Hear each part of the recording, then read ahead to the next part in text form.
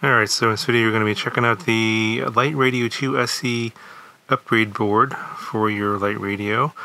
And I already did a video on the LiteRadio 2 SE Express LRS edition. It's this one here. So I'll link that video in the description if you want to check it out. But if you have an older LiteRadio 2, either the SE with the USB-C port or the original with the micro USB port, this board should work for you. Although if you have the one with the micro USB port, there's probably going to be some mods you're going to have to do. I'll explain that here. That's the one I'm going to be demonstrating in this video. If you have the one with the USB-C port, this should be a very simple swap-in. The boards are the same size, and you just basically unplug everything and replug everything, and everything should just swap over to the new version. But I'll talk about that a little bit later in the video. Again, this should just be a board swap. It already has the 1S battery in there and the proper hole for the USB-C port, so it shouldn't be an issue. For the ones with the micro USB port, so this is an Eachine branded LiteRadio. I believe there's some other manufacturers out there or other companies that rebrand this radio and sell it under their own brand, but they're all essentially the same. But the original one has the micro USB port. You can see it's smaller than a USB-C port, so we'll have to probably cut some of this plastic out of here. And in addition, this one has the plug for the 2S battery. Of course, that's on the board, which is going to get swapped out. And you're going to need to source some sort of a 1S battery, because the battery that's in here is a 2S battery. And you could convert this into a 1S battery with 2 cells, and instead of the 2 cells being in series like this as a 2S battery, you can rewire this as a 1S battery in parallel. And I did something like that here. I'll just show you what it looks like. It's beyond the scope of this video, so I don't want to really cover this, but basically I wired 2 1S batteries in parallel here, and the plug you're going to need here is this, I think this is a PH 1.25 millimeter connector. And so I was thinking I was going to use this. This is 2 500 milliamp hour cells. But I am actually going to go on a bit of a tangent. I pulled this battery out of this radio here that I'm not going to use anymore. This is the Radiolink T8S. You can see the gimbals and everything are gone. I took the battery out of it, and inside here it has a 900 milliamp hour 1S battery, and it happens to have the same plug, which is perfect. That's going to go inside there instead of the 2S battery.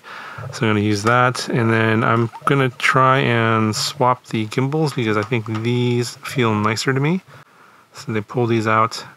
It's going to require some redoing of these connectors here, because this is a 6-pin connector of the 2 potentiometers on each axis into one plug, and I need to split them into 2 plugs. So that's how they're wired up in the LiteRadio 2. But to get inside the radio, pretty easy. Obviously, you take the battery cover off, you can take out the battery.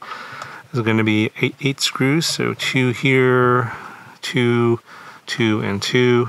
So 8 screws total. Pull those all off, and the back cover just comes out. This one has the weights in there, which actually makes it feel a little bit nicer. I'm actually going to add a little bit of foam inside here to make the radio not make, it sometimes makes some kind of hollow sounds, especially when you hit the gimbals really hard, like that. So I'm going to put some foam in here as well. I'm going to sort of make this radio a little bit nicer.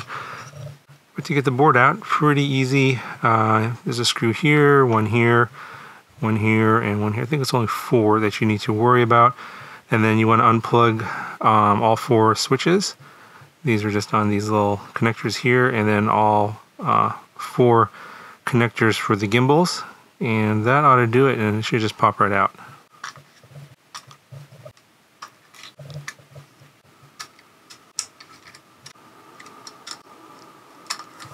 And you want to make sure you pop off the UFL antenna here and not break the connector. You just use this little patch antenna here. This is where you want to point the antenna at your drone.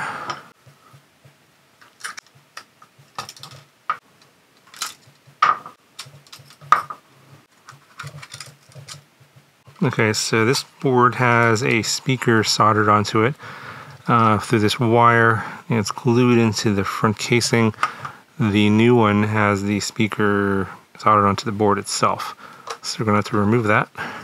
Okay, so that speaker looks like it's glued in pretty good, so I just cut the wire off. And this is what the old board looks like. It's got a lot more electronics and a lot heavier compared to the Express LRS edition. Much more lightweight and basically not much components here for this radio. Anyway, so I'm able to get the board in, and I think it's because the USB port's a little bit further back, but you can see that the connector's wider than that hole, so if you try and plug in something, you're not going to be able to, so I'm going to have to Dremel that out. Okay, so I just used like a file to widen up the hole a little bit, and I think that's going to be good enough to have clearance for the USB plug. Yeah, it looks like that should be good enough. Yeah, I just tested it with a plug and that works. It looks pretty good. Alright, so I went ahead and just plugged everything in. Everything is nicely labeled. You should be able to know where everything goes. The potentiometer here that's actually moving. So you can see that's moving there. That's the throttle. This here is the rudder. So throttle, rudder plugs in the same spots. And aileron is this one here, and that's plugged in over there, and this is the elevator, which is the up and down. So even though this is moving, the potentiometer is actually right there, and that's what you're going to be plugging in. And of course the switches are all labeled, and I forgot to mention that you got to make sure you plug in your UFL connector for the patch antenna in the front before you screw in the board, otherwise you got to redo that. And then you just plug in the battery here, and I just stuck mine to the back here. So you want to make sure that whatever battery you use, if you're doing the conversion with for the first version, the micro USB port, the battery has to have this over voltage protection circuit. Not all of these 1S batteries do, and so you want to be looking for that. Let's make sure that the battery doesn't get overcharged, because I think the charging circuit on this board is a pretty simple one, and if you don't have that over voltage protection circuit there, it won't stop the charger from overcharging the battery. So be careful of that. So just plug that in and then put the two halves together and screw everything together, and that's going to be it.